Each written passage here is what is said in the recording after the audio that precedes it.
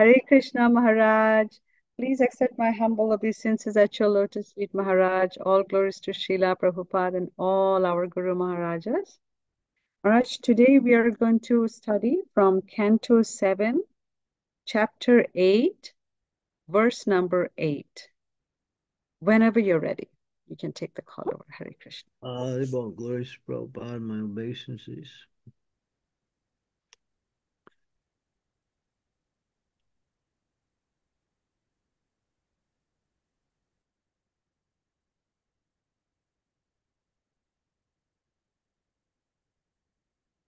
Om Namo Bhagavate Vasudevaya. Om Namo Bhagavate Vasudevaya. Om Namo Bhagavate Vasudevaya. Sareshwaram Kala Urukrama Sav Ojasaha Sattva Balandriyatma Saeva Vishwam Paramam Swasaktibi Srijatya Vayati Gunadraye Saha.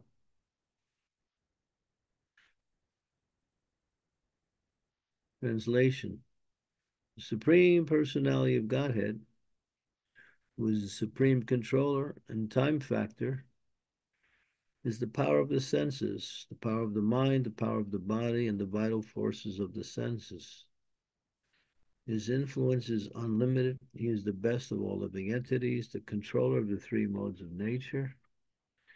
By his own power, he creates this cosmic manifestation, maintains it, and annihilates it also. Since the material world is being moved by the three modes, and since the Lord is the master, the Lord can create, maintain, and destroy the material world. Om Gyantimirandasya Gyanajana Salakaya Chaksun Militam Yena Tasmai Shri Gurave Namaha. Shri Chaitanya Manobhistam Staptitam Yena Bhutale Swayam Rupa Kadam Mayam Dadati Swapadatikam. Namo Vishnu Padaya Krishna Prastaya Bhutale Srimakti Bhakti Vedanta Swaminiti Namine. Namaste Saraswati Deve Gauravani Pacharine Nirvisesa Sunyavari Pasyatya Desatarine Vanchakalpa Tarubhischa Pipa Sindhupe Vachapatitanam Pavane Bhyo Vaishnave Bhyo Namaho Namaha. Jai Sri Krishna Chaitanya Prabhu Nityananda Sri Advaita Gadadhar Sivasadi Gaur Bhaktivinoda. Hare Krishna, Krishna Krishna, Hare Hare. Hare Rama, Rama Rama, Hare Hare. The material energy consists of three modes. These modes are energies that influence the conditions of living entities to act and think in a certain way. These modes are very powerful, and they're created by the Lord. The Lord maintains them, creates them, and destroys them through his different energies. Through the creation, he does it with Lord Brahma. Through the maintenance, Lord Vishnu. And through the destruction, Lord Shiva. So this verse is just showing the all-powerful influence of the Supreme Lord in connection with the movements of the material energy. So for those who are actually thoughtful, they can understand behind the force of these material energy, there is someone or some power that's making it all act in a certain way. There is a class of people who think that the material energy is independent and does and moves by its own accord. And when there is change, it's simply a combination of different energies moving in the material energy to make changes and develop and to reduce and destroy. That may be true, but ultimately there is a force behind all of that that's making it all happen. Just like whenever you see something happen, there is someone who's made it happen, although you may not see it. For instance, when you switch on your light in the room, you pull a switch and the light automatically goes on. So is the switch the cause of the light coming on? Yes, but is the switch the cause of the light itself? No. The light is coming from another source, which is the powerhouse. And that powerhouse is maintained by a person who conducts that energy and distributes it through various electrical arrangements. So when you see something that you can't connect it with its source, you have to understand there is behind it, there is some intelligence. Because nothing works by chance. And chance is a word which means I don't know. People say chance, it means I don't know. So chance is not a cause of anything. Things don't happen by chance. Things happen by a force that is being directed by a person. In other words, an intelligence. And in this case, the supreme intelligence, or the source of all of the intelligence, is the Supreme Lord himself. And everything moves by his will, it says here. Controls the time factor, the senses, the mind, the body, the vital senses. This is spoken by Prahlad Maharaj to his father to respond to his father's challenge. Where do you get your power from?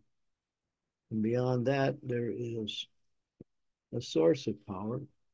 And there are a class of people who cannot understand that and they speculate, but their philosophy and their conclusions are always incorrect because it's simply based on mental conjecture. I remember I was sitting one time in Niagara Falls in New York, and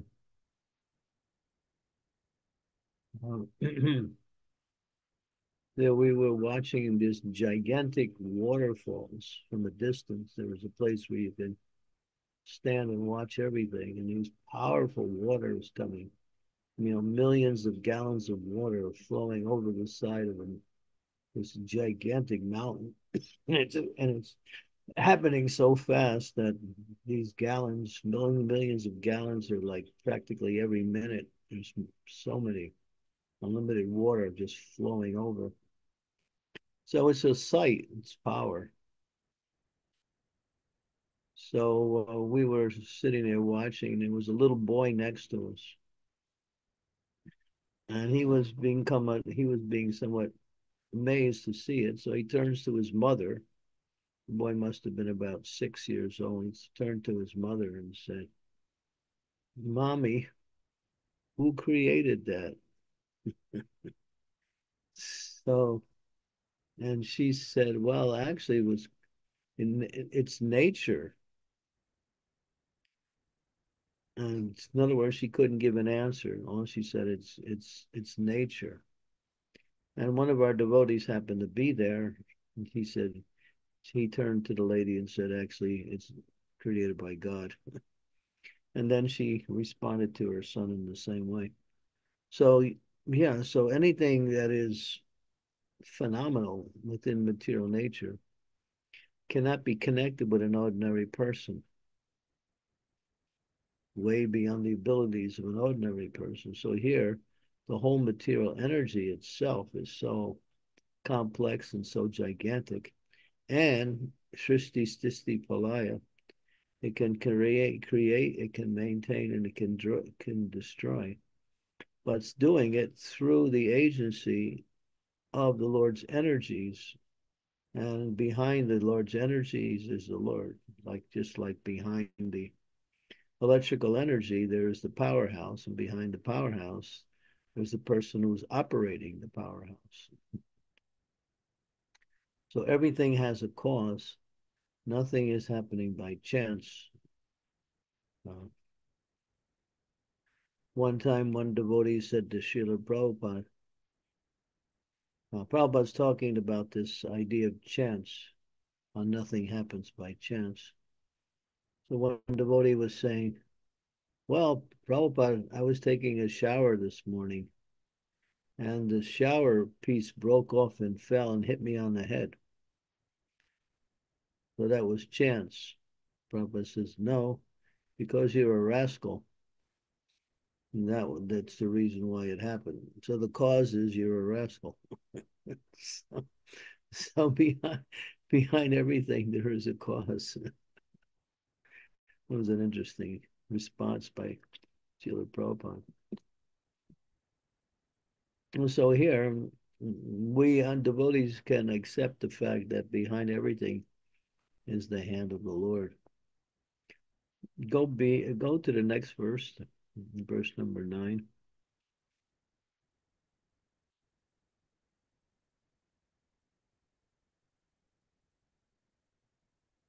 Janasuram.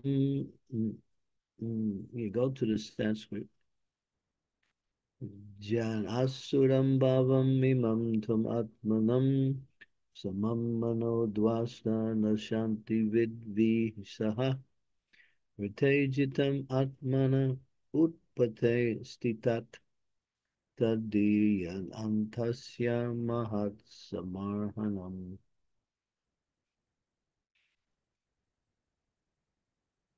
Translation. Prahlad Maharaj continued, my dear father, please give up your demoniac mentality. Do not discriminate in your heart between enemies and friends. Make your mind equipoised towards everyone.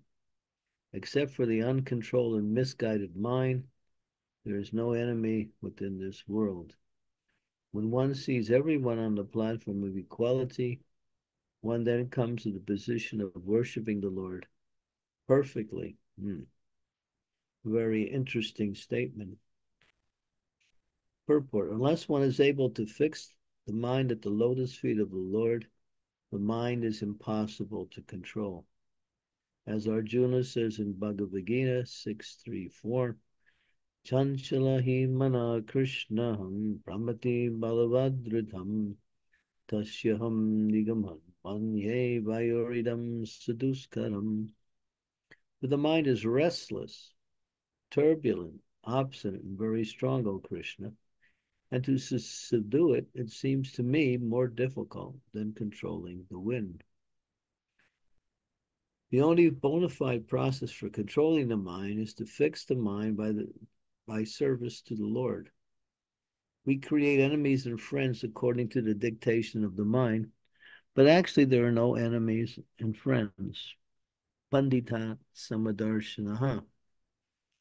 Samas sarvashu bhuteshu mad bhaktim labate param. To understand this is the preliminary condition for entering into the kingdom of devotional service. Is there more, or is that it? Can't see. Okay. So here, so our conception of a reality is based on the principle of the feature of the mind.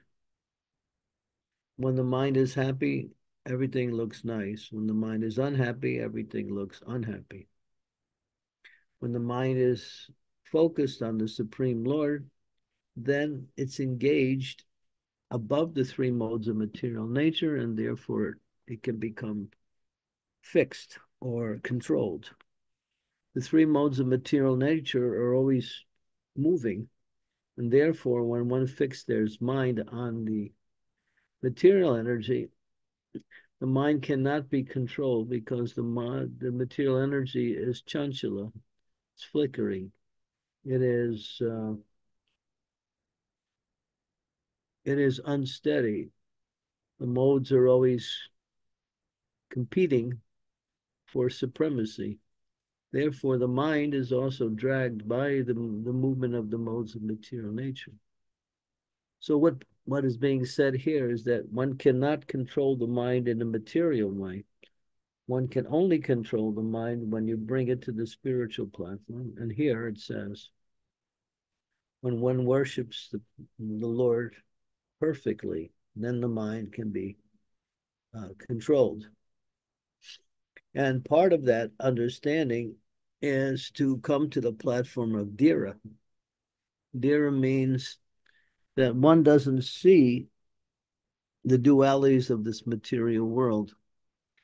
They see only this material world working in such a way, and they use it for the service of the Lord. Therefore, they don't conceive good or bad.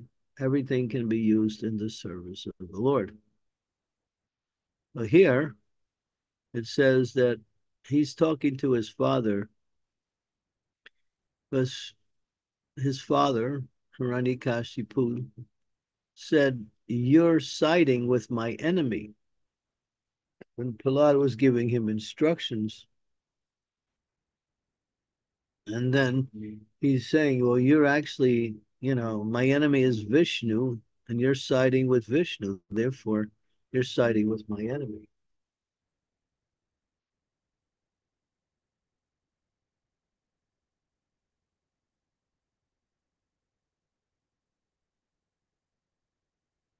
One minute.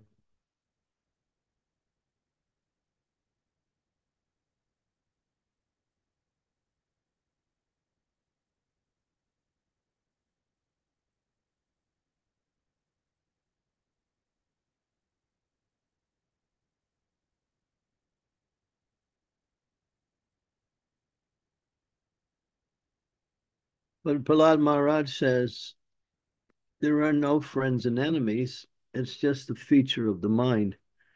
Just like we see sometimes we make friends with someone, and then after some time, that person is no longer a friend, he's an enemy. Sometimes people become our enemy, or they make us our enemy, and then things change, and then it's no longer enemies anymore. It's friends or neutrals. So what is it? It's the feature of the mind who determines what is good and what is bad. That's why Lord Chaitanya made a very powerful statement. He said, some people say this is good, and some people say this is bad. But I say this is all mental speculation. Everything in this world is bad. So what did he mean? What did he mean by saying everything in this world is bad? Because everything in this world is meant to take one away from the goal of life, Krishna consciousness. But everything in this world can also be good when it's used in the service of the Lord. But outside of the service of the Lord, it has no real value other than bringing the conditioned souls farther away from their relationship with the Supreme Lord. So in that sense, he says it's bad. But then also in that same verse, he says good and bad are simply conceptions of the mind. So we see here the same thing is being uh, emphasized by Prahlad Maharaj. When one comes to devotional service, they see every living entity as part and parcel of Krishna. Although they see the body, they understand within the body is that soul who is a spiritual entity, who is not material, who belongs to Krishna, who has nothing to do with this material energy. And so they don't make distinctions between friends and enemies because they see everyone ultimately as a energy of the Lord or a spiritual being, although they see that person maybe they are within the material world, but they at the same time they are not material. So Vaishnav sees everything in relationship to reality. In this world, people live in illusion. They see everything in relationship to their own happiness and distress. This is good because it makes me happy. This is bad because it doesn't make me happy. this is useless because I can't see any value in it. So everything is given different labels by people in this world. And therefore there is no stability and no understanding. Now, people live in the world of illusion. They accept reality in the sense that whatever works for me is reality, and what doesn't work is also reality, but coming in a different form. But we say that in this world nothing is real because everything is changing, therefore it's temporary. And it's also meant to cause the living entity difficulty. As Krishna says in the Bhagavad Gita, Dukkhalayam asasratam, that this material world is temporary and miserable. It's temporary and it's at the same time miserable. He doesn't say temporary and happy, he says temporary and miserable. Because the misery is it takes one away from the goal of life. So here we're seeing a little bit about that the mind is like a mirror. It reflects inside what's outside. Prabhupada gives an example like that, how one sees the world in terms of the consciousness that one has developed. That's why no two people see the same thing in the same way.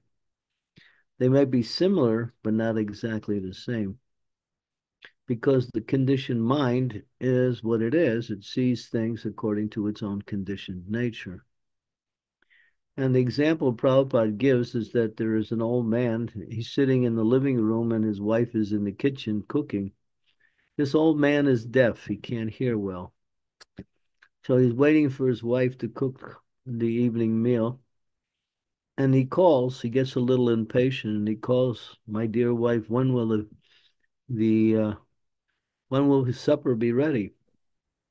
And she calls back to him and saying, "Just be quiet, read the newspaper, I'm still cooking." And so after some time, he calls again, and she again calls back. And this time he's thinking, I'm calling my wife, and she's not answering me. She must be deaf. But he's deaf because he can't hear her responding to his call, but he's thinking she's deaf. So this is how the material energy works in such a way as Atmanam Manyate Jagat. Everybody thinks everything works according to the way they think. But everything works under the control of the Supreme Lord. If you want to understand how things actually are happening, one has to take knowledge from Krishna or from his pure devotee. And then you can see things clearly and understand what is valuable and what you can leave aside. And then the devotee can make progress towards the goal of life. Otherwise, the mind will always give you here this particular verse quoted by Arjuna, that he's saying, mind's impossible to control. It's unsteady, turbulent, obstinate, very strong, restless. If you'd ask me to control the wind, it might be easier. But Krishna ultimately in the next verse, and then he says, yeah, but if you engage the mind in the service, or he said, abhyasena tu kunteya vairagyena chigriyate. If you practice, his practice means engaging it in devotional service, and you stop trying to control the material energy through your mental proclivities and abilities, then you can gradually bring the mind under control. When the mind is under control of the self, then the mind reflects the pure self through its activities. When it's not under the control of the self, it creates its own sense of reality. And therefore, people are always fighting with each other, disagreeing with each other, because everyone has a different conception of what is right or what is wrong, what is important, what is not important.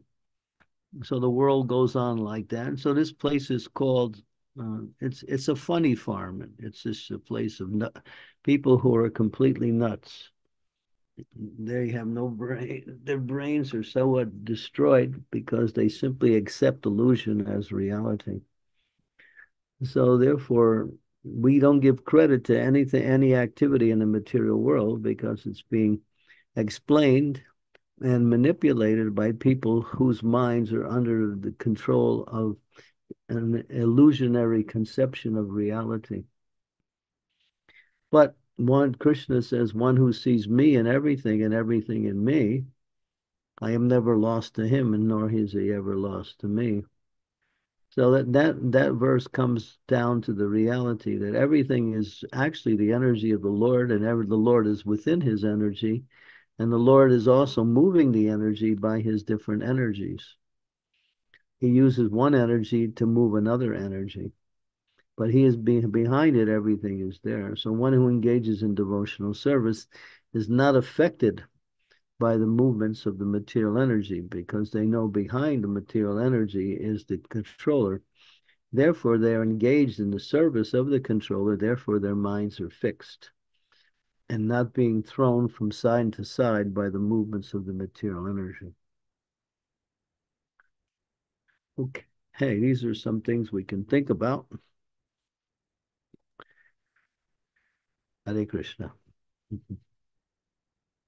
Thank you so much, Maharaj. What a wonderful, extremely, extremely important class. Thank you, giving us all those tips.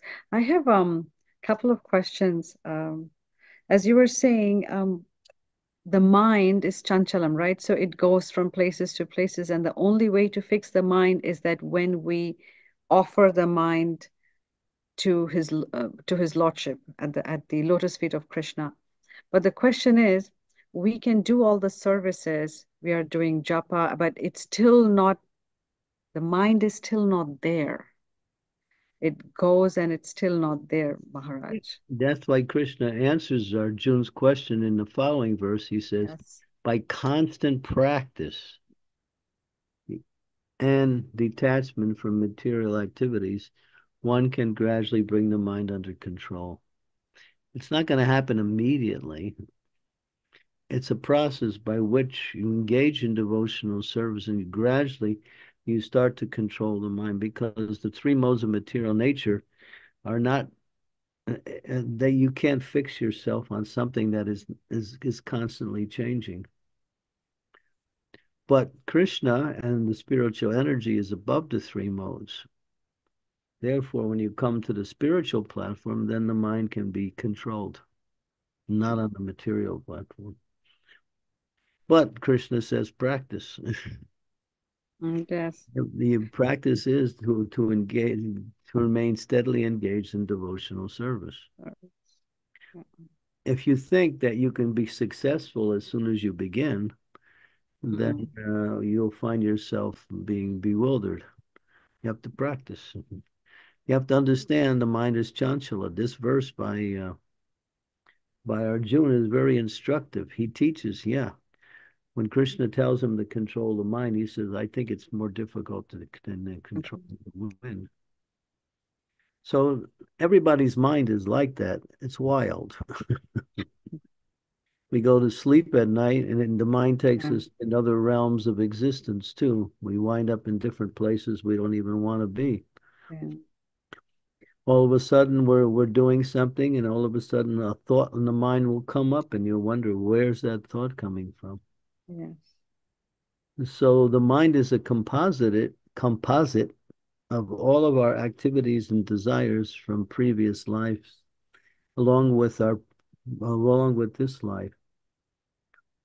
So the mind is not so easy to control because it's filled with impressions, desires, opinions, everything from our activities in the material world, Right. life after life after life. Because when we leave the body, we take the same mind to the next body. The gross body dies, but the mind and the intelligence and the sense of material sense of identity carries us to the next body. And therefore, we start again with the same mind that we left off in the last life. That's why sometimes people can remember things from previous lives, or things from previous lives come up in dreams, and people cannot connect certain experiences, mental experiences, with anything they're doing in the present, because a lot of these thoughts and desires have come from previous lifetimes. They remain in the what they call unconscious, Mm. and they come to the surface sometimes in dreams and sometimes by circumstance. And the conscious part of the mind is the smaller part of the mind. The unconscious part of the mind is greater. But as we become Krishna conscious, we expand the power of our mind, and the mind becomes more and more broad. And we use more and more of our mind, and the mind can actually take us beyond the three modes of material energy. As it connects with the source, Krishna himself, or the power of the spiritual energy. Like yogis, they meditate. They raise the life force through the different chakras, through the process of meditation, and bringing that life force all the way up to the Brahma Rudra, the highest form of the highest chakra within the material body. And then they can project themselves to another planet by the power of their meditation. So this is an example of how yogis have power. They practice mind control through different forms of meditation. But we can do it directly simply by connecting with devotional service. And when you're thinking of Krishna, Krishna is not part of the material energy. He's above the material energy. So your mind is also going outside of the material energy into the spiritual realm when you think of Krishna. Yes. Thank you, Maharaj. Question is how to, even when we are thinking of Krishna, the impressions, as you said, from the material world is still there and the thought comes. It's so difficult sometimes to become like thoughtless or impressionless and to really try to devote the mind at Krishna's lotus feet. It's a Even though the want is there, it's a process it's, of yeah, it's a process of creating that consciousness. right. Doesn't come automatically. You're still dealing with the conditioned mind from previous births and from this present situation. So thoughts, desires, and many other things will come up in the mind to disturb one's uh, attempt to focus on the Supreme Lord. But gradually, as Krishna said, constant practice, he uses the word constant, he didn't say practice, it constant practice, and detaching oneself from material activities. Then the mind can be fixed on the higher realm of existence. Yes. Thank you so much, Maharaj. Maharaj, one more question. You were talking about chance. Everything is by chance. Then I'm thinking, where is the free will then? Even though minute, we still have a little bit of free will. But if everything is a chance, do we actually even get a chance to execute the free will? No, I didn't say, I say chance means you don't know. I see. No, there is I no, mean, like nothing happens by chance. That's what I meant. yeah, So right. it's like everything is predetermined. Everything, like even the following, you gave the example that the thing fell on his head is, yeah, everything happens. So then There's, I, there's a cause behind everything. That's the answer. That's the understanding. Everything has a cause. Chance means I don't know. yeah, so nothing happens by chance. Everything is kind of predetermined. So where do we actually execute the free will? Because even at minutest, we have the free will. So, or You have the free will to choose how to act and how to, respond. yeah. But the what was I gonna say? The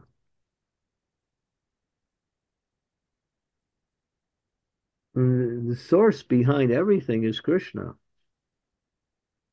He is the cause of all causes. Ishwar Parama Krishna Sachit Ananda Vigraha Anadir Adir Govinda Sarva Karnam Karnam. If you trace everything back to its source, you come to the Supreme Lord.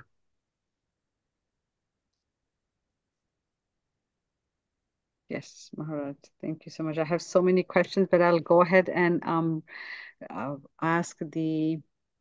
I have Shukagara Prabhuji. Prabhuji, would you like to go ahead and ask your question, please? Otherwise, I'll keep on asking questions too. Thank you, Nina Mataji, Dandapunam. Thanks for allowing me to ask. And my favorite is Chandramauli Maharaj. I get such a good answer from Maharaj. Maharaj, please accept my humble obeisance at your lotus feet.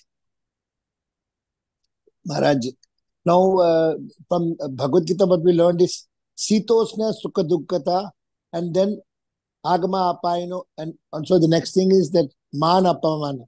So Sitosna is at the sensory level. We get happiness, heat, cold, and all. And the Sukha Dukkha, we're getting for the mind. We feel happy and sad. And then Man Apaman, again, the false ego level. So for this, what we have learned from Srila Prabhupada is the sense can be controlled by having prasadam, only prasadam.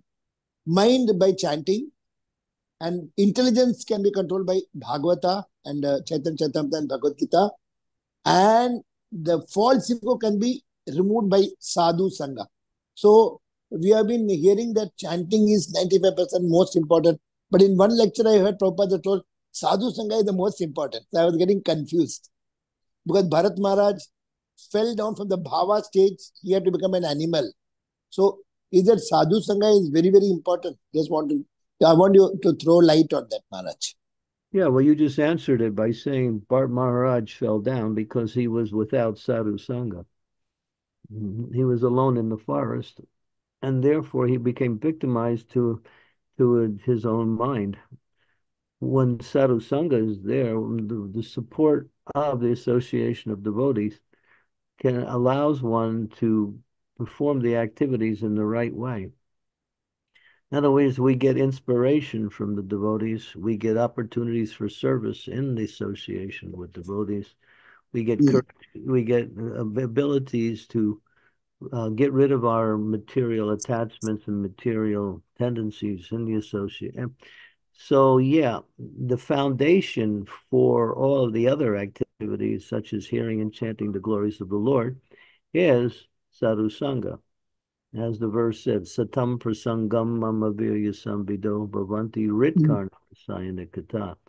So that verse says, in the association of satam, those who are above the material energy, in other words, the great souls, when hearing and chanting the glories of the Lord becomes, a direct experience. So we perform the activities in association. But still, Prabhupada has told 95% depends on chanting. Other things are the 5%. So I was getting confused in that. If somebody is having katha is hearing, but not able to chant more than 16 rounds, so is that katha to be given importance or to do more chanting and no katha? That's what I want to know. Well, both of them are Krishna conscious activities. Both are glorifications of the Lord. So once they're non-different.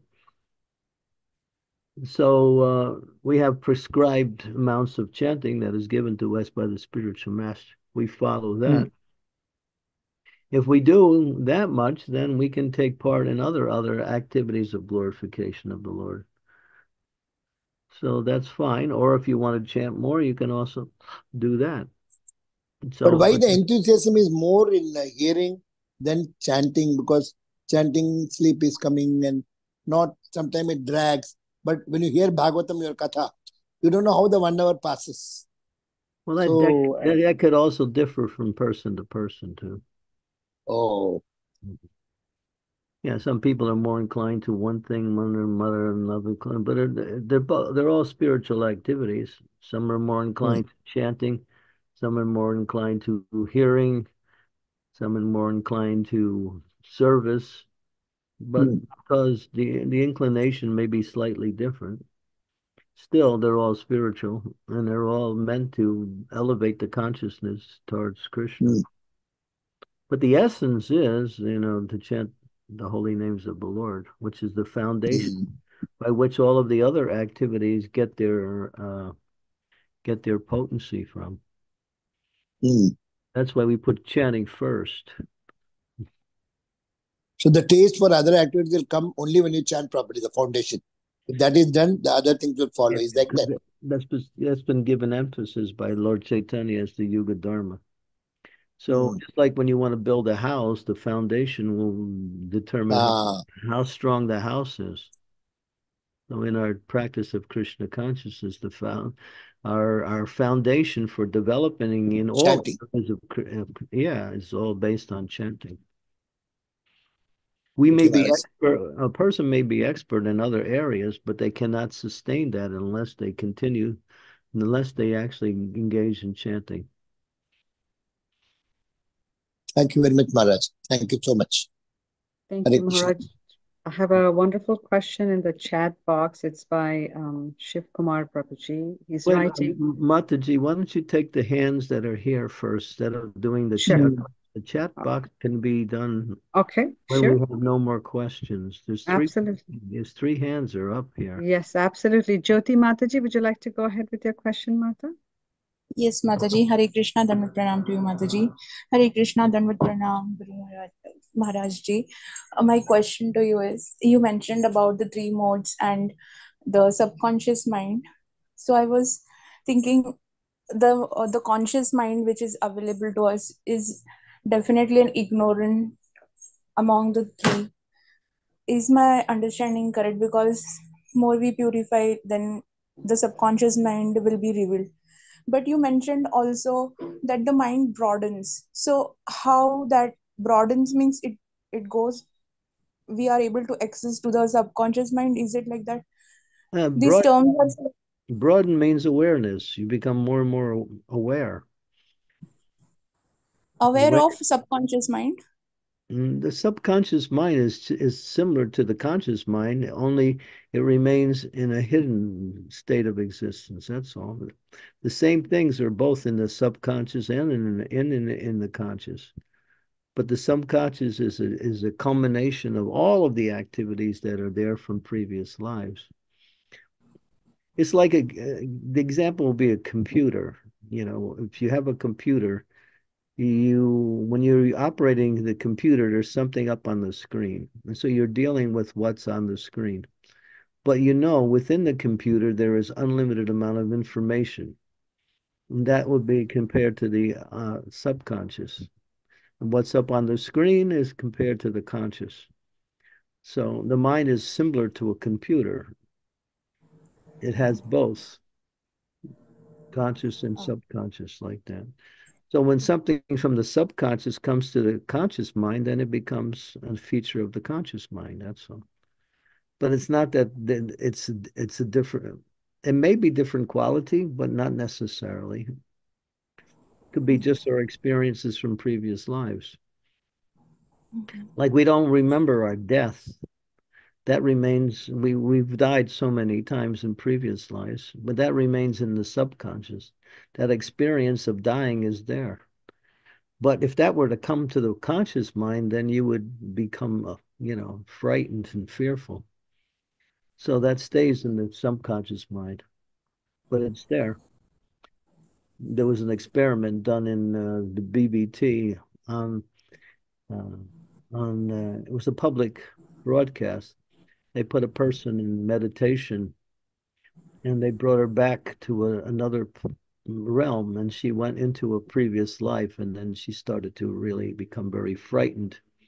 They had to stop the experiment because she was seeing her death in a previous life. So the unconscious mind protects us from what was there from the past, either both good and bad. We have to deal with the reality of our conscious existence and not unconscious. We work with the conscious mind. So is my understanding correct, Maharaj Ji, that we we are unable to access both the conscious and unconscious. If we are alert, then only we can able to understand what exactly is going. But if we are not alert, or say we are not in that platform, then we'll not be able to understand what is going around us in our consciousness. Then what happens with the chanting? So chanting first purifies the consciousness which is present on the screen, and then it deals with the rest of the storage information stored in the subconscious. Is it like that? Yeah. Just like, for example, when you begin your chanting or you begin the process of devotional service, your activities start to change. But that doesn't mean your desires are changing. The desires are more on the subtle level. You're still working to purify your desire, but your activities change immediately. For instance, we give up, illicit sex, intoxication, meeting, and gambling. So we no longer perform them. But the subtle aspects of these same sinful activities still exist within the subconscious mind and can also come to the conscious mind. So unless we continue with the process of purification, those subconscious attachments will again come to the conscious mind. Just like they say, for instance, sex life. So you give up sex life, but then again, what is the subtle aspect of sex life? Is profit, adoration, and distinction.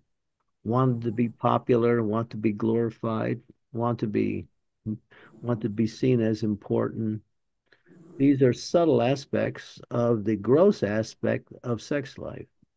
So every gross activity has a subtle connection that remains within the unconscious part of the mind. So until both of those, both the subtle and the gross are purified, then one hasn't reached perfection yet. Because that subtle aspects will carry us to the next life, and then we begin again in another body with the same desires. Maharaji, I have one more question. Say we see that our desires are not that strong, that they are ruling us right now as we are trying to practice. But what if they become overpowering later, I say 10 years, 15 years? There'll be some hypocrisy in our mind or in our consciousness. Then how the devotees deal with it? Because I feel sometimes I'm doing something, but in reality, I need to do something more. Then I feel Lord has given me so much. Now I'm able to do so much, but still I have to maintain, or I have to pull back my conscience to the duties. At that time, I feel little hypocritic because I know what I'm doing and still doing material work. So I just wanted to know how to deal with this. Well, you still have attachments to the material, therefore the mind is not fully purified yet. And so as long as there is attachment there, either subtle or gross, the mind will be drawn back to those attachments. Attachment is a force that connects one with one of the three modes of material energy. Depending on the quality of the attachment, it either fits in the mode of goodness, passion, and ignorance. So you have to control the mind by bringing the mind to Krishna and engaging in devotional service. And then gradually all of these other, what we say, flickerings of the mind drawing us back to these other areas will gradually decrease. And then one will keep the mind focused on, on the spiritual. Then it becomes more natural. So it's a process of purification. That's all we're talking about. It doesn't happen as soon as you begin. Like when you go if you're going on a trip, you still have to get there. So you have to go through whatever territories you have to travel to get to your destination. You're not there as soon as you begin. So in the same way, you're still going to have to deal with your mind until it becomes purified through the process of glorification of the Lord and serving the Lord in the association of others. It's a process. So Don't true, don't Maharaj. don't become Yes. overwhelmed by the fact that you're not perfect yet. Sometimes I'm afraid of intelligence, that more I'm aware, I'm not able to do. I don't know what intelligence will make me to do, and when, if I'm not able to. Well, Uh, you can get strength from association. You'll get strength, you'll get encouragement, you'll get purification when you associate with advanced devotees. That will move you along quickly on the path of purification. And that's yeah. the most powerful force that we can access from the outside is devotee association, senior devotee, or you might say elevated association. And on the individual level, we read the books, we chant, we serve. Yes, so true. I'm so eternally grateful to you, Maharaji. I'm really eternally grateful. I still want to inform you that I really chant loud when I'm not able to deal with the things that are affecting me in day in day out. I'm so grateful for your advices that you have given, and I daily go through your notes. I'm so grateful to you. Keep Thank going. you. As you long you'll reach perfection if you just continue. Yes, yes. I'll try to do my best. Thank you, Hare Jyoti Krishna. Mataji. And Wonderful questions. and as we make advancement, there are symptoms of those advancement. We become peaceful. We become free from anxiety. We don't find fault with others. We are satisfied with whatever service we're doing. These are all symptoms. Satisfaction is not good, Maharaj ji. We little bliss and then whole next day chanting is spoiled. Some contentment, then I am drawn by it, and I hanker. I just go behind it. I don't know when I'll grow and when I'll have that spiritual thinking or life. Still in material world. Rupa Goswami says enthusiasm, determination, and patience. Patience. We'll try. Try. Thank you so much. Eternally grateful to you and Danvat Pranam to you. A heartfelt Danvat. Thank Praise you so much. Thank you, Jyoti Mataji. Great questions. Supriya Mataji, would you like to go ahead and pose your question, please? Hare Krishna Maharaj. Dandavat Pranam. Please accept my humble obeisances. All glories to Srila Prabhupada. Maharaj, I have heard this in the from Bhagavad Gita that Krishna says, I am the sex which is according to dharma and religious according to religious principle. Okay, but and I am the in the gambling. Sorry, amongst the cheat, I am the gambler. So why don't we allow gambling when we allow sex according to dharma? So why don't we allow gambling in our four regulative principles? Gambling falls under the category of mental speculation and trying to get something for nothing. Everyone is guided by their previous karma, at least on the material level. So you cannot increase your happiness, nor can you decrease your suffering, or vice versa, simply by speculating and trying to increase your happiness through these false methods, such as gambling and taking chances and manipulating the material energy. And there's a verse. It's from the first canto, 5th chapter, verse number 18 in the Bhagavatam. It says that one is allotted so much happiness and distress, as long this is in the material sense, and as long as one should not, try to increase their happiness nor try to decrease their distress. One should just engage in devotional service. That's all. And then automatically you'll come to the platform of real happiness, or what is called Brahma Sokyam, that happiness that is spiritual. And one will gradually, because on the spiritual level, there's no such thing as distress. Distress falls into the category of material. So gambling is The thing is, you can't increase your happiness and decrease your distress simply by speculating or engaging in different kinds of gambling. Okay. Thank you. Thank you. Maharaj, I have few other questions. Maharaj, when you were discussing with Jyoti Takne Mataji, then you said that Who's you know speaking? right Oh, now, just now, okay. you said that sex has these gross activities has a subtle subtle repercussions or subtle cause something behind it. Like sex has a profit, popularity, and Profit, adoration, distinction. Yeah. huh.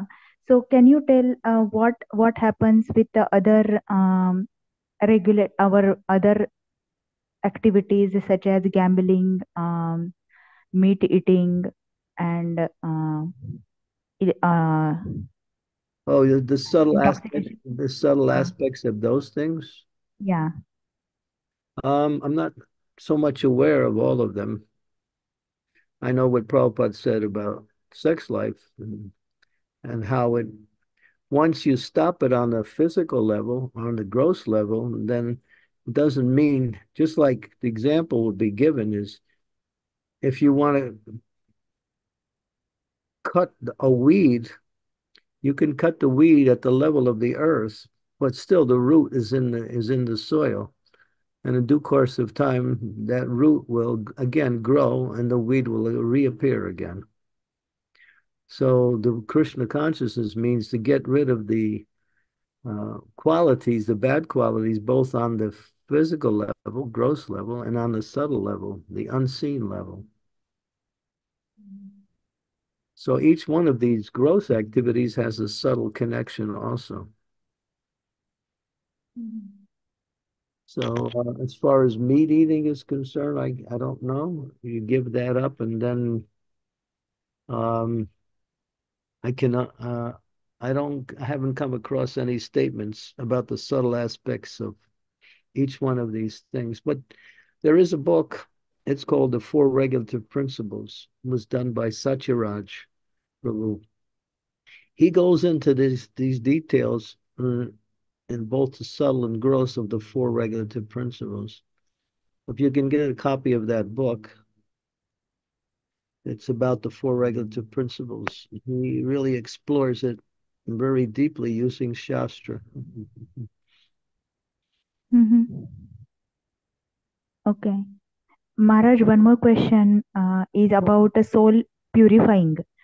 Mm, we use these different techniques like japa, etc., to purify, and I don't understand when it is mentioned here in Canto 2, Chapter 2, verse number 24, that when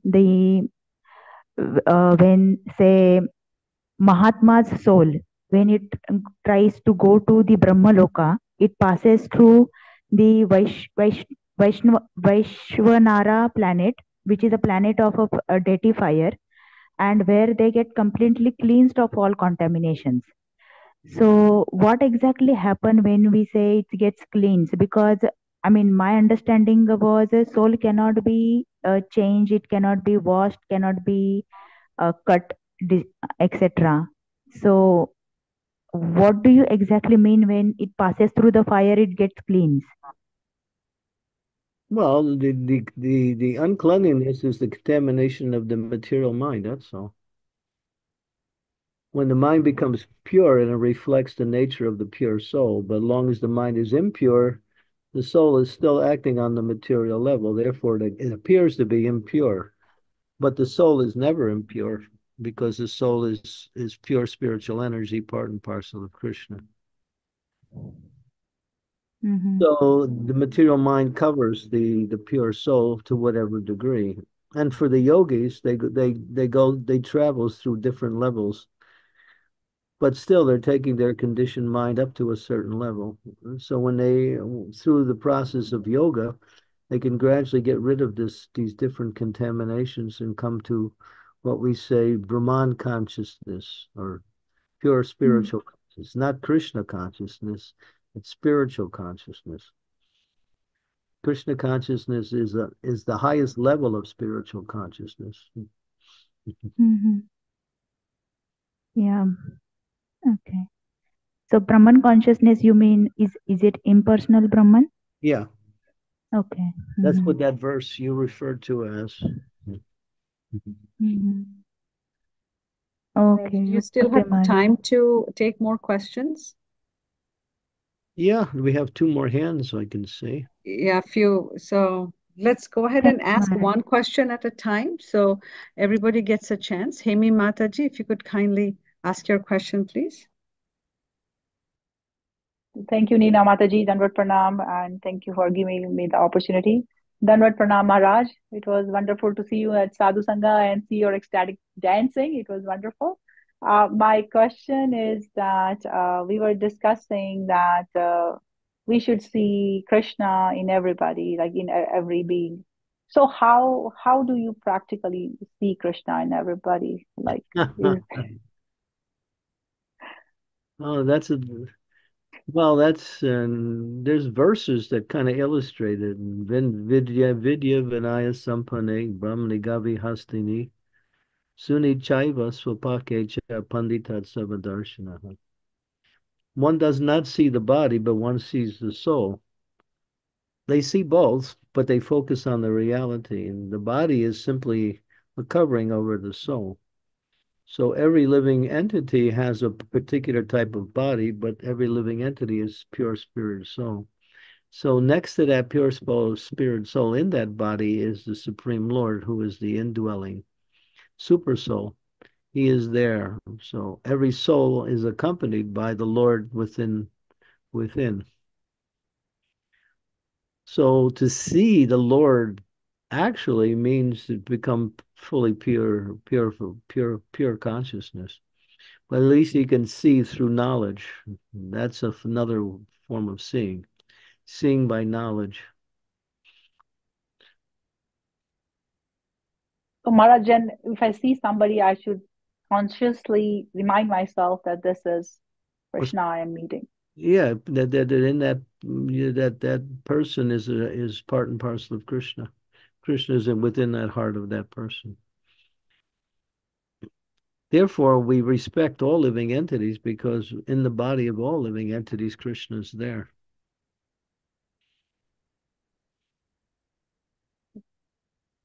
Thank you, Maharaj. Danvat Pranam. Hare Krishna. Aksar Dasa Anudas. Hare Krishna Maharaj, Danvat Pranam. So question is, I heard in an initiation lecture that Brahman lives in a present. So how not to ever go in the past or get glimpse of it? I'm not sure I understand your question. Like how not to have the remembrance of past ever. Like in my 24 hours, I probably spend around mostly half or 1 hour in past only. About past. Oh, to live in the present rather than in the past. You're asking about how to live in the present? Yes. Yeah, Bhakti Vinod Thakur gives a nice little song. He says, forget the past that sleeps, ne'er the future dream at all. Act in times that are with thee, and progress he shall call.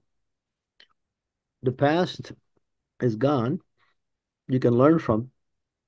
The future is just a dream, but the present is the only reality.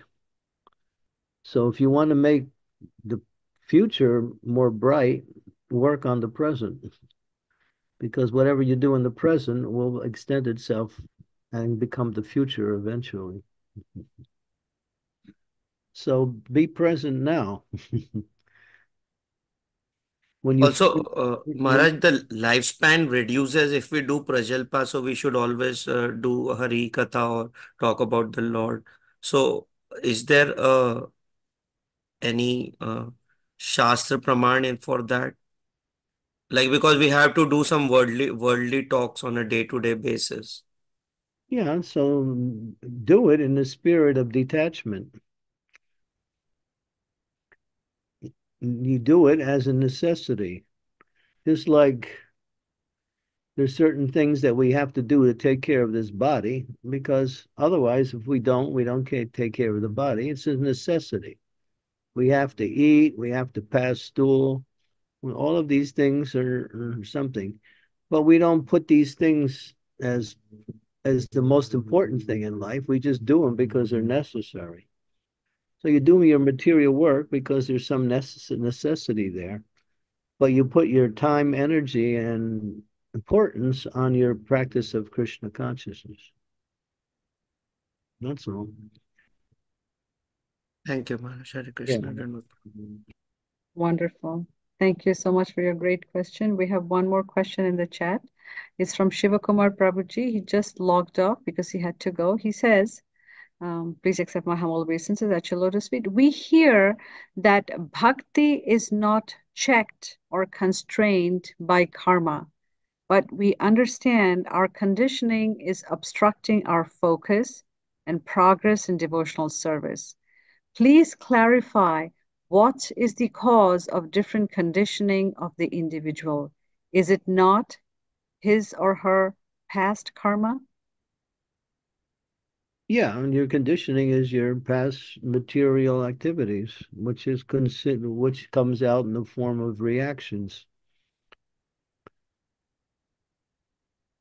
Yeah, good and bad. That's conditioning. But when you engage in devotional service, you're reducing the effects of your past karma. So And I then think, Prabhupada said when you you have a fan, and if you want to stop the fan, you can pull out the plug and you can shut off the switch, but the fan will keep turning until the force of the fan eventually stops. So when we engage in devotional service, we're still getting the residue effects of our karma. It's still there until we reach a certain stage of bhakti, and then it's no longer affecting us anymore.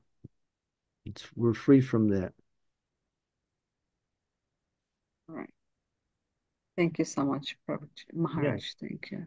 Karma will go in due course of time. Just stay engaged. That's all. And the karma will also affect us as long as it's still there. We have to put it aside. We have to kind of like neglect it and just focus on the essence. That's all. If we're still engaged in material activities, we're still compounding more karma. We want to stop that. Engage in spiritual activities. Yeah. So Maharaj, so I think there's a follow-up question with regards to this question here. So when we see the bhakti is not constrained by karma, and we continue to do the bhakti with our restrained consciousness, which is not full mindfulness, we are not really full mindful when we are still doing the bhakti. Do we still progress, or maybe at a very slow pace? According to Krishna says, Yayatamam prapadyante tam sataiva bhajami aham. As you approach me, I reward you accordingly. According to. You approach him 50%, you give 50%. Yes, Maharaj, you're right. There's one quick question from Siddhak Singh Prabhu. He said, Maharaj, is trading considered as gambling? Trading? Trading, by trading, I think they mean in the stock market. If you're trading for living, day-to-day living, I mean, investing people's money in the stocks, etc., is that considered a gambling? Yeah, it's gambling. Because it's speculative activities. You can either lose, you can either win. You gain something, you lose something. So it's based on gambling, yeah. And so it's gambling, it's restricted. Devotees don't engage in these things. So if somebody's in that profession, Maharaj, and they're not doing speculation, then they're following. then let them use all of their profits to serve the Lord. That's all. That's very good answer. Thank you, Maharaj, for sharing that extra tip, because if somebody's livelihood. Okay. Any further questions for His Holiness? Hare Krishna Maharaj, please accept my humble obeisances. All glories to Srila Prabhupada. Thank you so much, Maharaj, for wonderful class. Thank you so much for coming on the call and giving your wonderful association.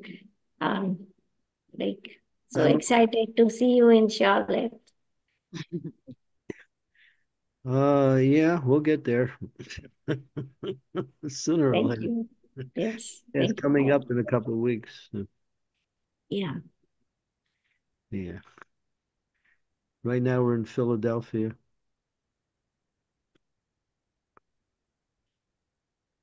And this weekend is the New York Rath Yatras. Yes, Maharaj. Everybody should come. Yeah. It's one of the best Rath Yatras in ISKCON. Oh, really? Yeah, it's powerful.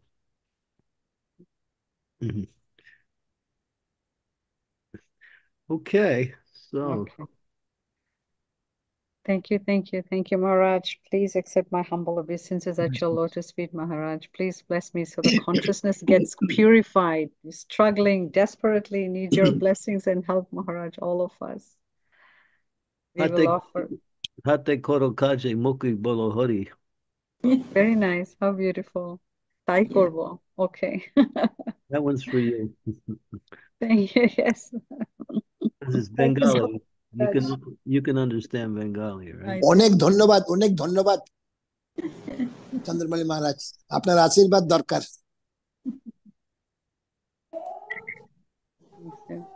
Let's offer our humble obeisances at Maharaj's lotus feet. Pancha Thank